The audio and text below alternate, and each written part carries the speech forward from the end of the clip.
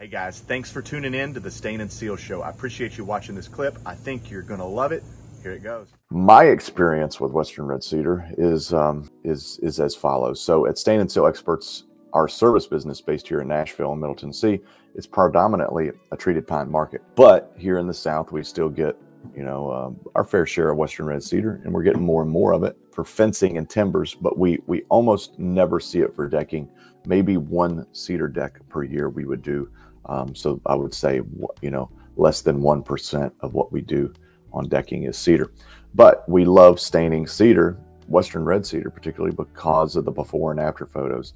Usually, even if a cedar fence is just starting to turn color a little bit, maybe it's not turning gray, but it's just starting to turn, almost has a little bleached look in the sun. If you throw a semi-transparent stain on there, or even a transparent, man, it just looks killer, just world-class photos. So nothing looks as nice as cedar once it's been stained and sealed, in my opinion. We have found also here in Nashville, because I got a background in fencing, so we found that Western Red Cedar is very stable.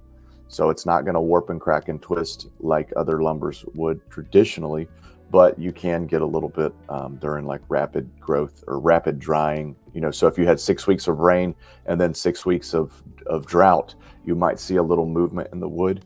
And then, if it were that winter to really wet winter to really hot, dry spring, that season change, you could see some warping. So if you've got a fence or deck built in January and it is now February, coming close to March, it would be a really good time to go ahead and stain and seal it now, because you could prevent that warping and twisting that could happen in that March, April, May area, especially June. We still even see some warpage going on in June. And again, once your wood's 13% or less moisture, you can do it. And the care and maintenance on this stuff is you can usually stain rough cut fencing within maybe 1 to 2 weeks of it being installed.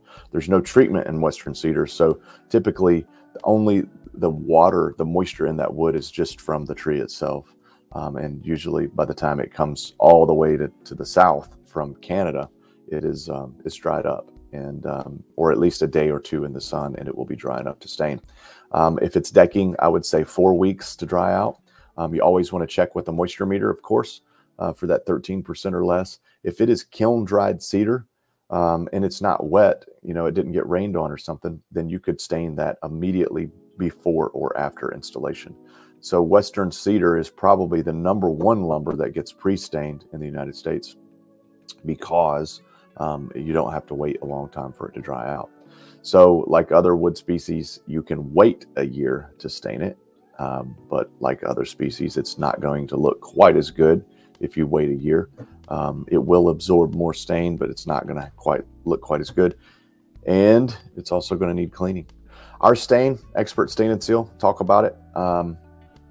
It was developed not only to be beautiful on cedar and stop it from warping and cracking and twisting, to prevent that, but penetrates into the wood, and it replaces that oil preservative that cedar makes on its own. So we are re-oiling, re-preserving the cedar. So if you're talking to your customers and they have a cedar fence, it's important to mention that. Remember, Western Cedar, as it grows, it's an oil inside of itself, and that's what makes the wood last. That's what gives the wood, that's what preserves the wood. And over time that diminishes. So we are here now, and we have the opportunity to re-oil this wood, which can keep water out of the wood. It can keep weather damage out. It's going to stop warping, cracking, and twisting. And it also occurred to me, Christian, many of you guys know Christian, he was thinking, we were talking about a dry, brittle fence, post, board, etc., piece of wood, if it went under tension, would break quicker than one that was conditioned and suppled. Many of you guys have stained a deck that was dry, and then when you get the oil-based stain on it, the deck sometimes will creak a little bit, starting to make noise. That's because the deck swell up. It's swelled back up. All that shrinkage that happened and pulled away from the nails and the fasteners, as that oil penetrated into the wood, it it has swollen.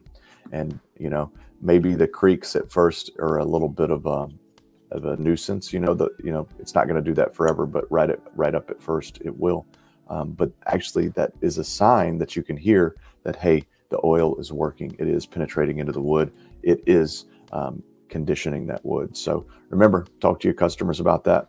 And remember, you know, folks, if you have any exterior wood, it's your duty and obligation to get it preserved with a good penetrating oil-based product. Remember, the job is not done until it's finished. All right, guys, thanks for tuning in to the Stain and Seal Show. I really hope you enjoyed that clip. To see another clip just like it that I think you're gonna love, click on this link right here. Or if you wanna see the full episode, check us out down here. Now make sure you subscribe and like, and we'll see you on the next Stain and Seal Show.